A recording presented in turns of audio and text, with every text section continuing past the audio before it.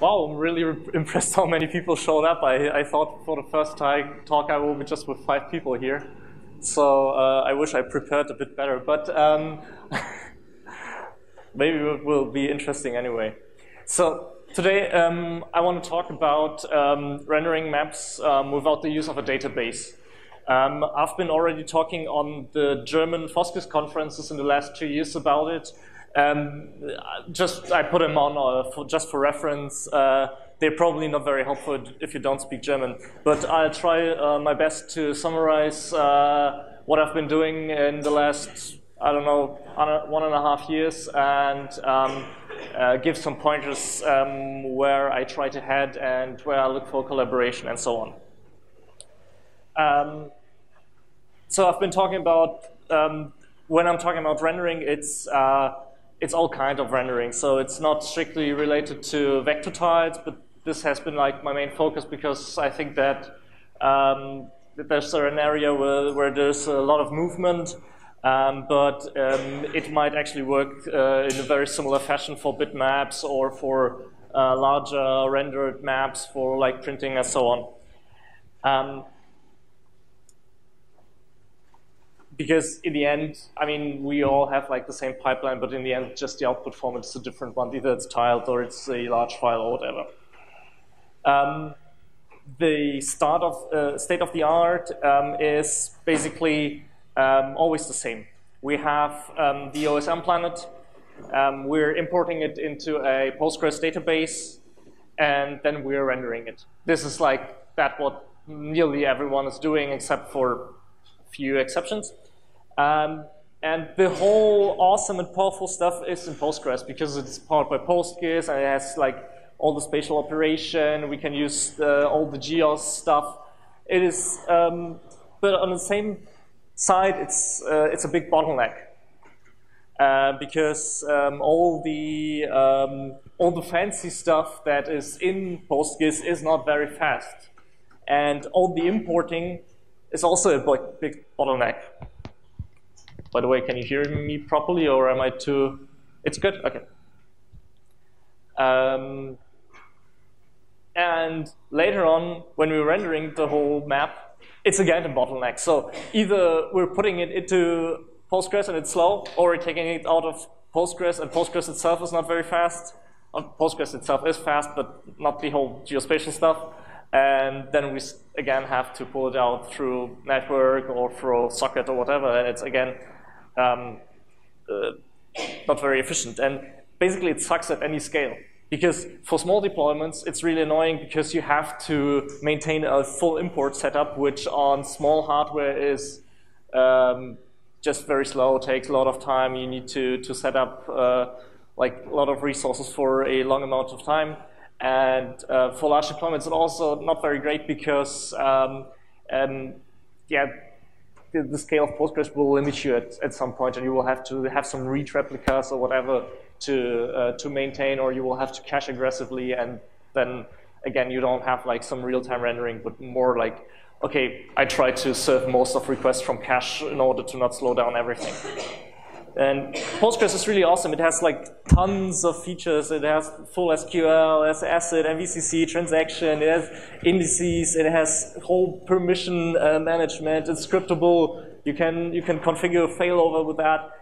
But this all comes at the cost, limited performance, as I mentioned. There's operational cost you have actually to maintain the server.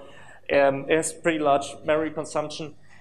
And then the question we all have to ask ourselves is, do we really need all of that stuff? Is it really necessary that we have all of these awesome things just to render a map? I mean, sure, if you have like some enterprisey geoinformation system where you want to manage hundreds of users and limit who sees what, and you have like very different query types and so on, this might be actually very useful. But if you're just rendering the map, you probably don't need it. And there have been some attempts to improve the whole situation.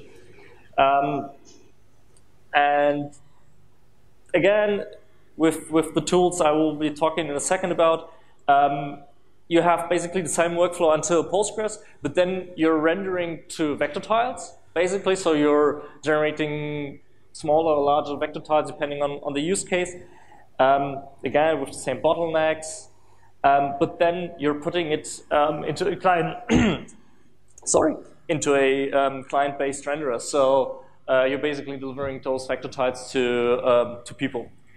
And so, for example, open map tiles, you can get like a set of vector tiles from them in an MB tiles container, and just serve it with a very simple server that just reads this MB tiles file and serves it. But basically, all the features are already baked in, so you can't change much after that. So there's like you can of course style it differently, but you're pretty limited to what already is there. So, for example, if something is missing in the map that you need, for example, secondary roads on some specific zoom level, you're out of luck. You can't change that anymore. You would have to have another source and then merge tile sets and so on, and this doesn't really improve the situation. Yeah. So it's basically this thing. So you only pull a file and that's all.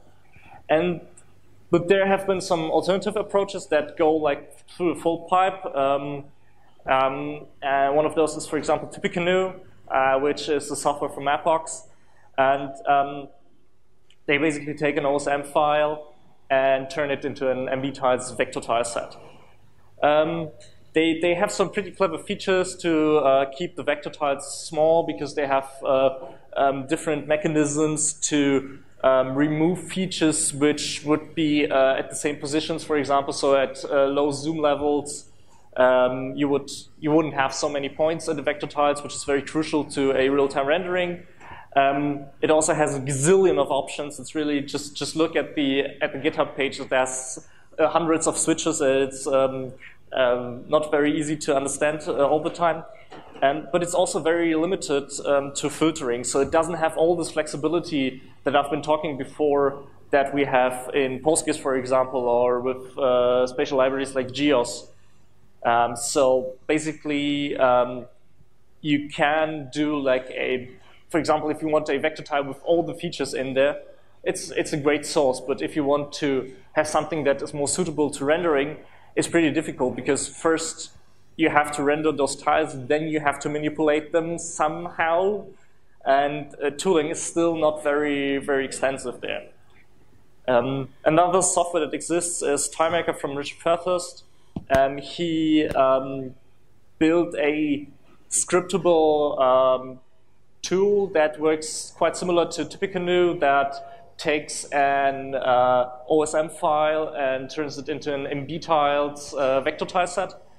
And it has a lot more flexibility because it can use Lua scripting inside there. So basically you can tell TileMaker to call a Lua script for every node, for every wave, for every relation, and manipulate it with all the Lua features. But the biggest upside is also its biggest downside, because it's Lua, so it's pretty slow. The whole operation itself to parse the OSM file and turn it into vector tiles is pretty fast. It's a C++ tool, quite efficient. Could be better, but it's already quite efficient.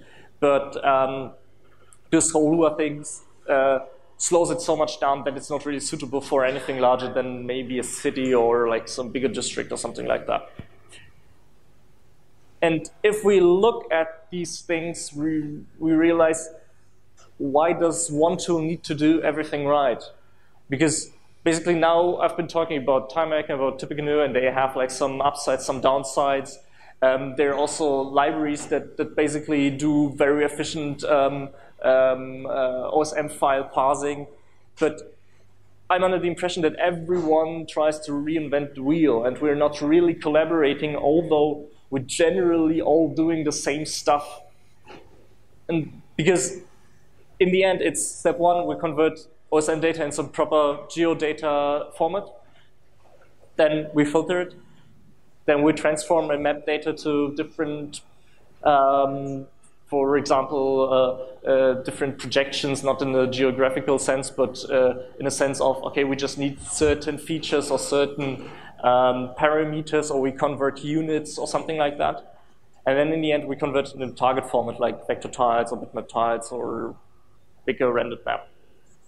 So basically my suggestion is to embrace more of the Unix philosophy, that we concatenate tools with one another and connect them with the standard Unix pipes. So this works as following. There is like some parsing tool that takes the OSM file, puts out a stream. Another tool takes the stream, maps and reduces the data, and puts out a stream that can be passed, for example, to a renderer.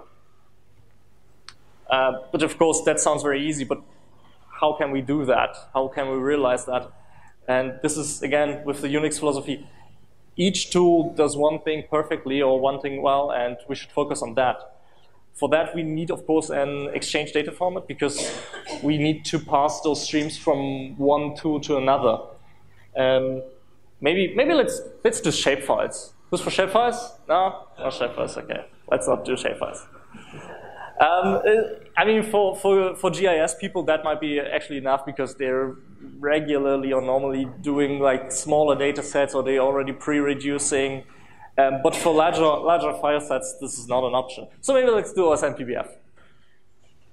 Okay, not so much left, and now let's not do OSM-PBF. OSM-PBF is not really a geodata format. I mean, it has really brought us far, but in all honesty, this is not a suitable format for processing, because when a program takes OSM-PBF, first step is, okay, we have to go through this large file for 3 times just to collect like all the dependencies. We need, I think, as of today, 64 GB of RAM to do it all in memory. Otherwise, it's getting even slower, and it's probably, yeah, it's not the right solution. We need OSM-PBF is good for showing OSM data or for serializing the OSM data, but it's not good for geodata in general. And there is also one thing that we're not, generally if you're rendering a map, you're not only taking OSM data, but generally you also have some different data sources like natural earth or geonames or whatever that are already pre-processed in some manner, or maybe generalized or so on. So we really need a suitable file format which can basically have a superset of that stuff. Such a file format would need very high performance. So linear writing, parallelizable reads. It needs to be scalable. So small data sets should be working, but also huge data sets should work. We need tagging structures, so not like in shapefiles that we have like an attribute table and we have to decide upfront, okay, which keys will we have, but we need like some more flexible tag structure with typed data, typed data, like we need integers or floats or booleans and so on. And it also needs to be future-proof. So we've seen with other formats that, yeah, they're quite stagnant. So let's look at shapefiles. Shapefiles have a moderate performance. They're not that bad. They're binary. It's actually quite okay. Not really scalable, 2 gigs file limits. There are, I think, some tricks to get it to 4 gigs. They don't have a tag structure. They're not really future-proof because nothing has changed in the last, I don't know how many years. GeoJSON has a moderate performance. The problem with scalability is it's always single-threaded.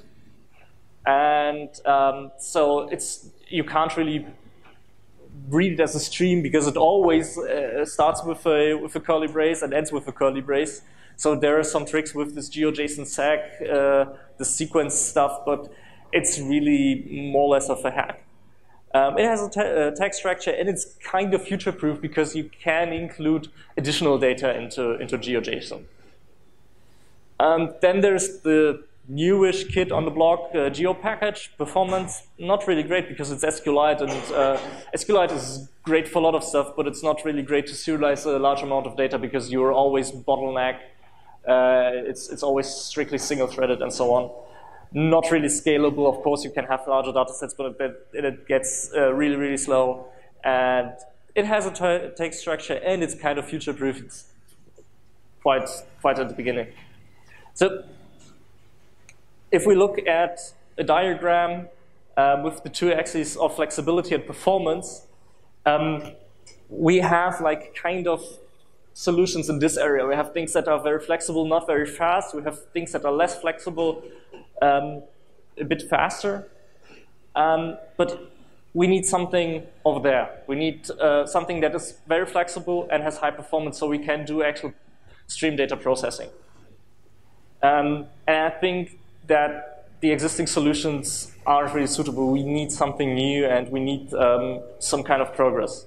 So we need to reiterate what such a file format would need is it needs to be binary.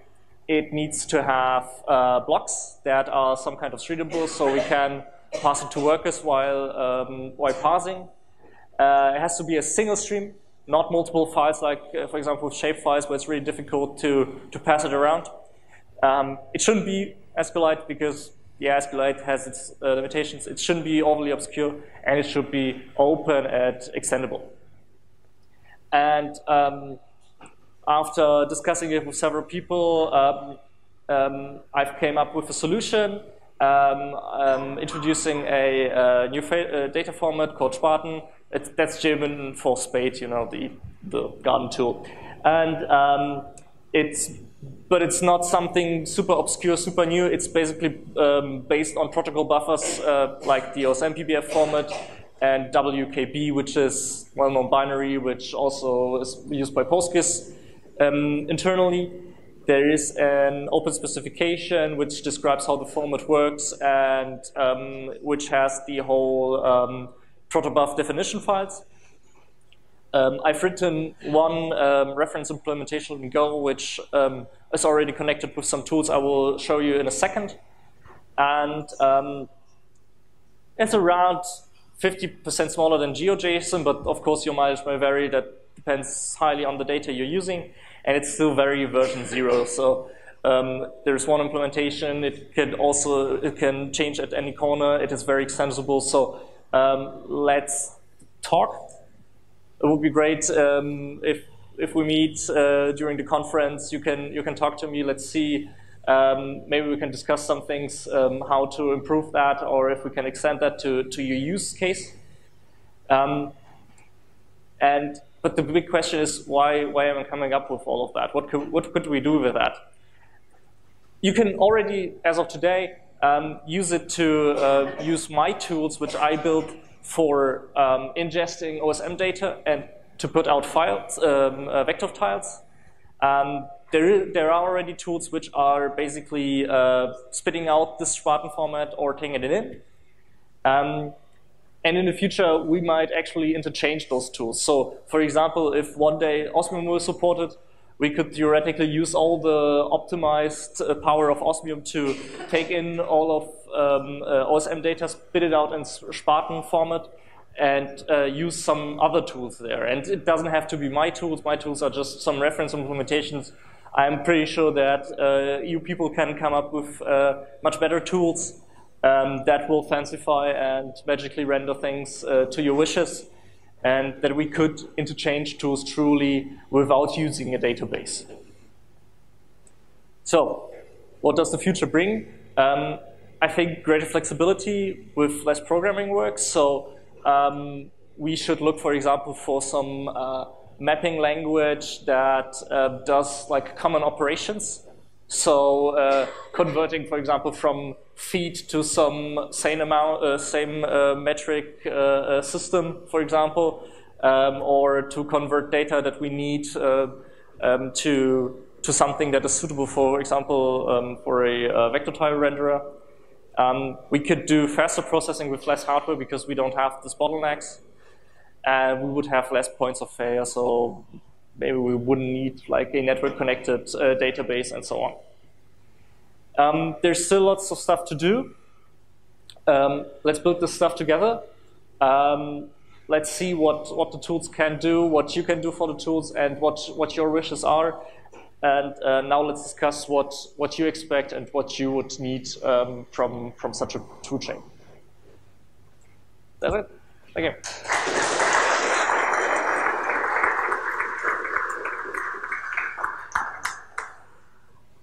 Hello, Paul Norman, one of the OSM PG SQL developers. So just a couple of things. You've mentioned Lua with regards to TileMaker. Yeah.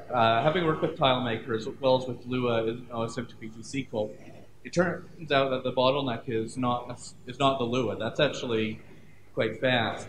With TileMaker, is that it is generating this huge in-memory set of all the vector tiles, which for the planet means you need half a terabyte of RAM or thereabouts. Which is, yeah. The other thing is, something common to many of these approaches is that either they need some persistent database, such as with MapBox's proprietary cloud-based internal system, or in the case of TileMaker or TipCanoe, they've abandoned doing minutely updates and can only regenerate everything at once. Yeah. Do you see your system going that way as well, only being able to generate everything at once? Yeah. I mean, this is the idea. I have some experimental stuff that writes all the vector tiles at once, just not in memory, but on disk.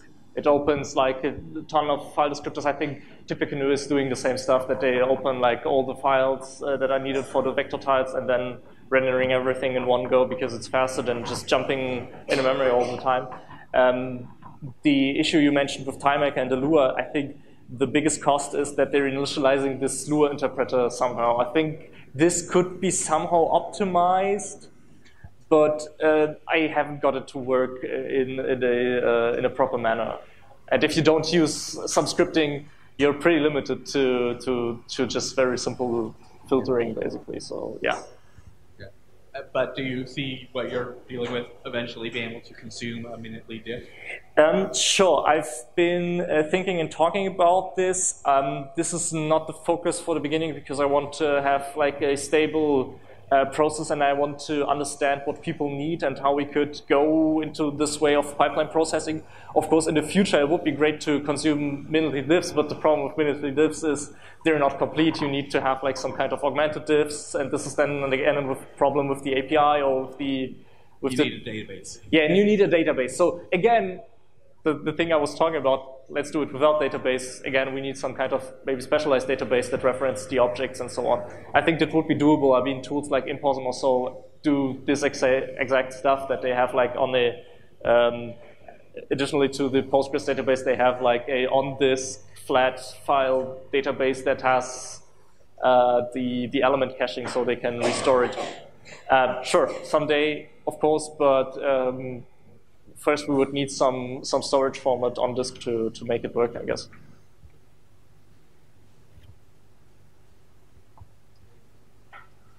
More questions or suggestions or something completely unclear?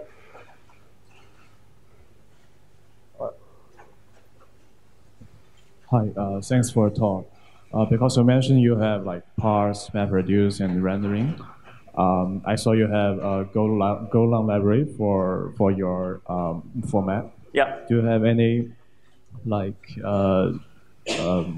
incorporation with some other like mature MapReduce framework to load your format or interact with the format? Like any? Sorry, it's not your fault. It's just I think too quiet.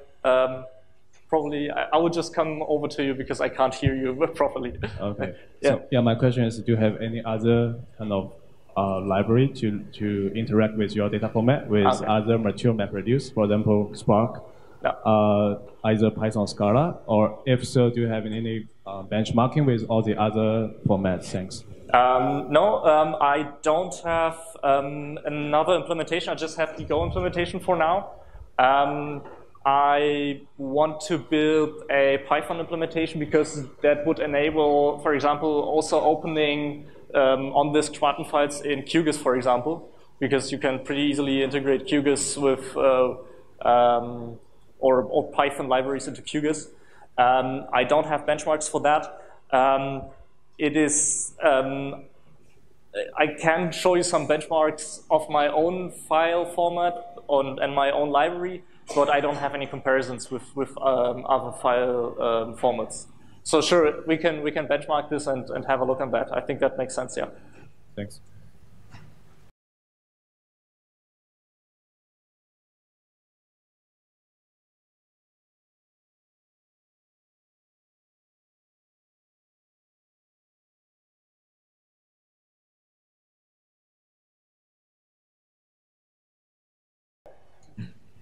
Do you have in mind some process of this format kind of set the replacement of, for example, one area with other data?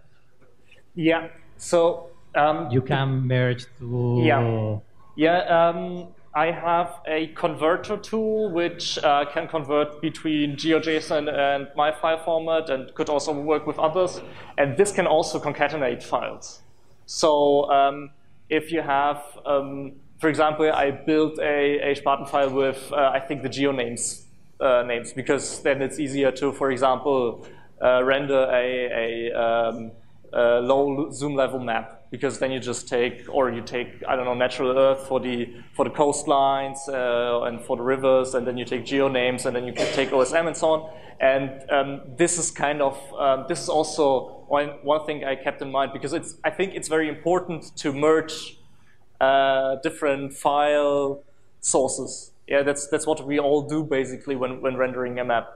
And yes, this is kind of possible already, but of course I think this is one of the key components we should really think about and get it integrated. Yeah, I've been doing already this, and I think and this is a problem that a lot of other tools don't do. So for example, with TimeMaker it's kind of difficult, because you first would need to convert to OSM PBF and then do it backwards, and this is kind of pointless. So yeah, that's very important to me. Okay, I think we're out of time anyway. So thank you all. We can discuss. Have we 1 more minute, or? Okay, 1 more minute. Okay, great. I don't want to steal the pause from you. Yeah. Okay. Very quickly, could you show us the link to your? The link. Oh yeah, sure. I will put up the slides. I hope I will upload them somewhere. Yeah, it's basically you can go onto the Grandine GitHub repository. Everything is linked from there, and you can have a look. And if you have any questions, just come to me at the conference, or afterwards just send me an email, and I'll try to answer. Okay. Thank you very much. Have a nice break.